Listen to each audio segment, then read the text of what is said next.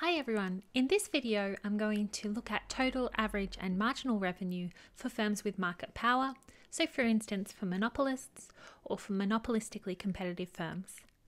So I do have other videos that address total, average and marginal revenue in perfect competition and also as concepts more generally, so I will link to those videos in the description below just in case they're more appropriate for what you want. Alright, so if you're still with me, let's start with our definitions. Total revenue is just going to be equal to the price that you sell each good at, multiplied by the quantity that you sell. Average revenue is equal to total revenue divided by the quantity you sell. So that's going to be the average revenue per unit. Substituting in P times Q for total revenue, we see that average revenue is just going to be equal to the price. When we model firms with market power, we're dealing with continuous functions. So marginal revenue is defined as the derivative of the total revenue function with respect to quantity. Technically, when we take a derivative, we're thinking about infinitesimal changes in our variables. So the change in total revenue given a tiny increase in quantity. To make it easy, you can just think about the derivative as the change in total revenue given that we increase quantity by 1. So here is our model that shows the pricing decisions of firms with market power, so either monopolists or monopolistically competitive firms. We have our demand curve, our marginal revenue curve, and our marginal cost curve. The pricing decision of the monopolist, or any firm with market power, is to set the quantity such that marginal revenue is equal to marginal cost, and we're going to charge as much as we can, so we read the price off from the demand curve. So for a particular outcome, the total revenue, which is P times Q, will be this rectangle here.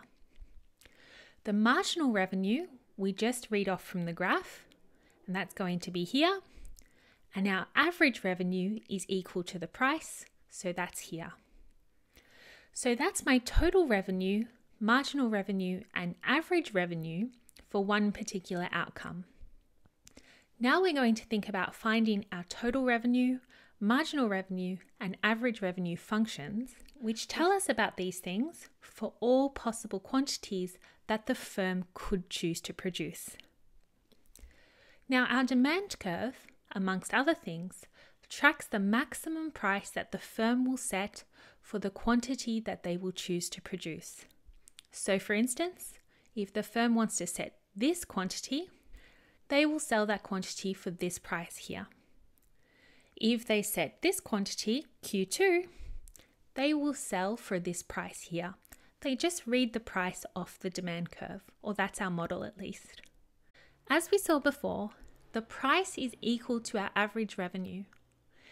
So it follows that the demand curve not only tracks the price for various levels of production, but it also tracks the average revenue for our various levels of production. So that's why the demand curve is equal to the average revenue curve or the average revenue function. The marginal revenue curve looks like this. It shows the additional revenue associated with producing one more unit as we increase our quantity. There are two things that I'm going to talk about today that are going to help you understand the shape of this curve. The first thing is that when our demand curve is a perfectly straight line, our marginal revenue will always be twice as steep but have exactly the same price axis intercept as our demand curve. We can demonstrate this by considering a very simple case. Imagine that our demand curve is expressed by the equation Q is equal to 10 minus P. This would be the drawing of the curve here. The first thing I'm going to do is express this equation with the price variable isolated on the left-hand side. That means the equation will be in the slope-intercept form of the equation of the line, and we will be able to see our price axis intercept easily and also our slope. So to do that, I'm going to add P to both sides and take away Q from both sides. And we're left with what we call an inverse demand curve. P is equal to 10 minus Q. So you can see the constant here, that's the price axis intercept, it's equal to 10. And the slope is the coefficient on the Q variable, which in this case is -1. Recall that marginal revenue is equal to the derivative of the total revenue function with respect to Q, and that total revenue is equal to P times Q. Now, an easy way to do this is to express our total revenue as a function of only our quantity variable. So substituting in for P, our inverse demand function, into our total revenue function, we're left with total revenue is equal to, well, P is equal to 10 minus Q, so we put that in, all multiplied by Q, which is equal to 10Q minus Q squared.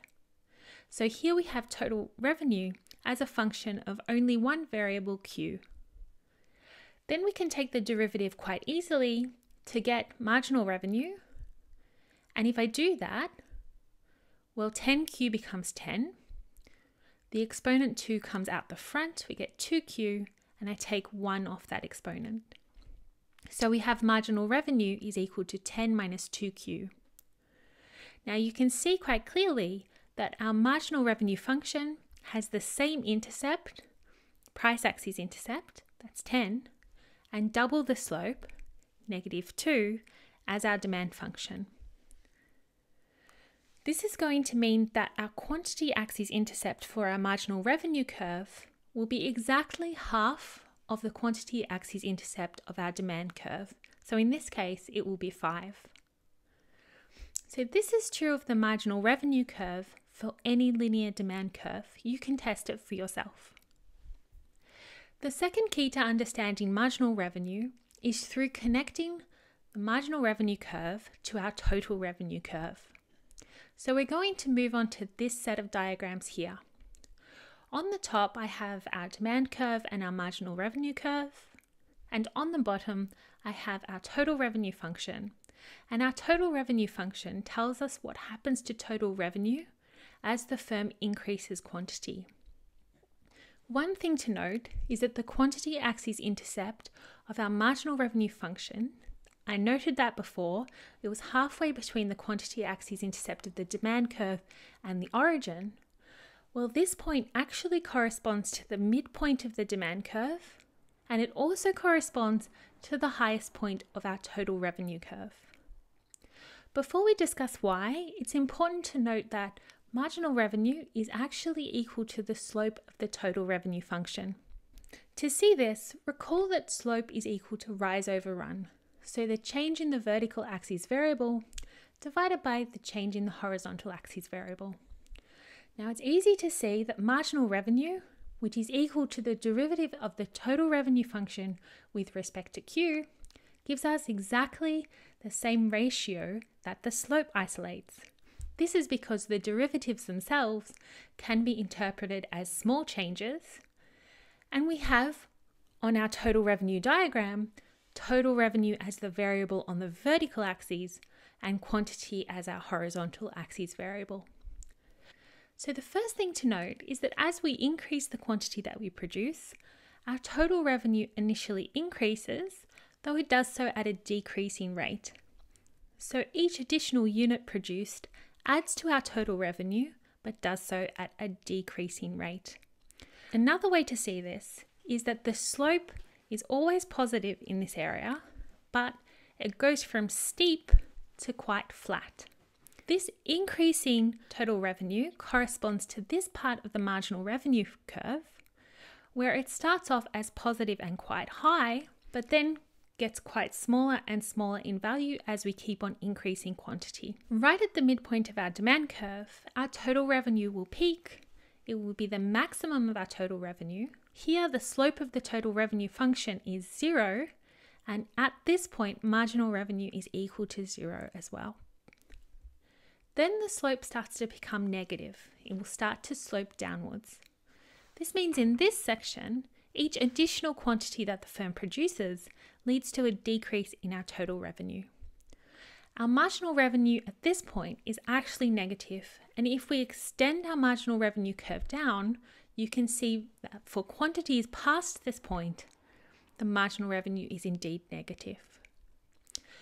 The reason why total revenue has this shape can be connected to the elasticity of demand. In particular, in this section of our demand curve, where total revenue increases, our demand is elastic. At this midpoint here, our demand is unit elastic, and in this section, where our total revenue decreases, our demand is inelastic. I do have a longer video just on this point of how the elasticity changes along demand curves and also linking our elasticity to our total revenue. So I will link to those videos in the description. So I'll just go through it briefly, but you can think about it like this. In our elastic region, the proportionate changes in quantity are larger than the proportionate changes in price. So as we increase quantity, we're starting from the origin going right, we're going to have to decrease the price in order to sell the additional quantity that we produce. But as I've written here, the overall effect on total revenue is going to be an increase, since the positive effect of the increases in quantity dominates or is stronger than the negative effect of lower prices, because we're demand elastic. So if we're in the elastic section of our demand, our total revenue will be increasing as we increase Q. At the point of unit elasticity, the proportionate change in quantity is exactly equal to the proportionate change in price. So the positive effect of the increase in quantity produced and traded on total revenue is exactly the same as the negative effect of the decrease in price. So total revenue remains unchanged. It neither increases or decreases. In the inelastic section, the proportionate change in quantity is less than the proportionate change in price. So the positive effect of the increase in quantity is dominated or is not as strong as the negative effect of the decrease in price. And so overall, total revenue decreases. And so that's it. I do hope that the video helped. If it did help, please like and subscribe. I've listed some videos below that I've made that go into a little bit more detail on some of the topics we've covered. I hope you guys are having a great day or night.